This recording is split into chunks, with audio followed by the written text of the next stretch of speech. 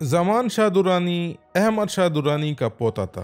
दिसंबर 1795 में उसने टीपू सुल्तान और हिंदुस्तान के दिगर मुसलमान उमरा की दावत पर पंजाब की तरफ फौजी मुहिम का आगाज किया।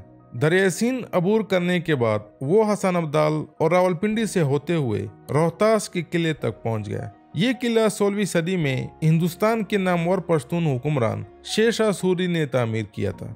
नवंबर 1822 में बरतानवी मुहिमजू विलियम मूरक्राफ्ट ने रोहतास किले का दौरा किया। मकामी लोगों ने उसे बताया कि इस किले के एक दरवाजे के ऊपर फारसी जबान में एक कुतबा लगा हुआ करता था, जिसमें शेर शाह सूरी ने इसके तामीर होने की तारीख बताई थी और साथ ही अपने जानशीनों को तनबीह दी थी कि उन पर उसका कर्ज या मलामत होगी अगर उनकी गफलत की वजह से रोहतास का किला इन्हितात और खस्ताहाली का शिकार हुआ। जब 1796 में ज़मान शाह दुर्रानी का रोहतास से गुजर हुआ तो उसे शेर शाह सूरी की उस इंस्क्रिप्शन पढ़ने का इत्तिफाक हुआ। ज़मान शाह दुर्रानी को शेर शाह सूरी की वो इबारत पसंद नहीं आई और उसने हुक्म दिया कि उस इबारत को दरवाजे से मिटाया जाए।